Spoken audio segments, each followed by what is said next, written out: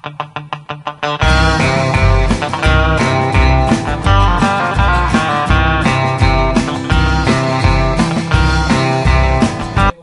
their rate of pay by 10%. And this company isn't alone.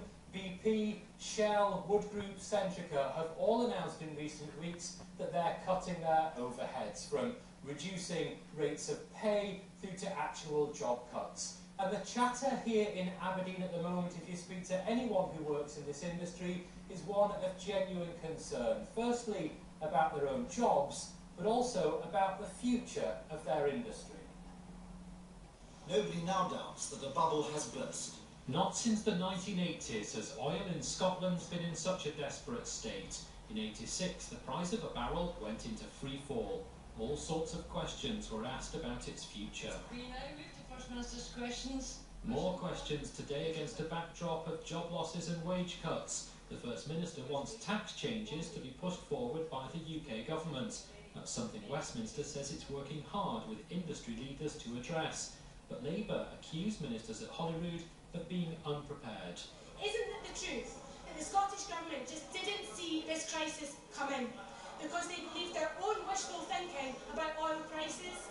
Surely we cannot have a First Minister so unprepared, so unsighted on such a key industry. The industry wants us to unite to call on the UK Government to accelerate action around the new investment allowance. They want us to unite to call on the UK Government to increase support for exploration.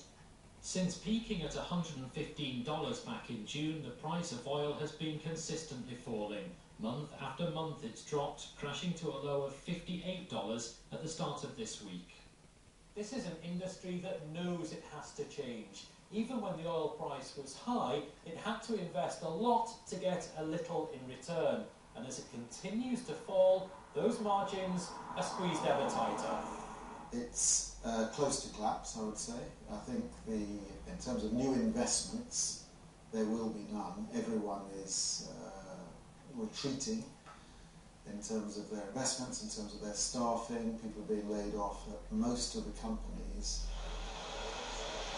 Back in the 1980s, this was a buoyant industry. The profits were big, and so recovering from the crash was easy. Now the profits are small, and some are even suggesting this could signal the start of the end. I think we found to be very little investment taking place, and without investment, all you're doing is basically running down the current fields that are available. What will then happen is that companies will consider decommissioning their fields. Decommissioning is something which will happen anyway, but the fear is that the low oil price will simply speed up that process.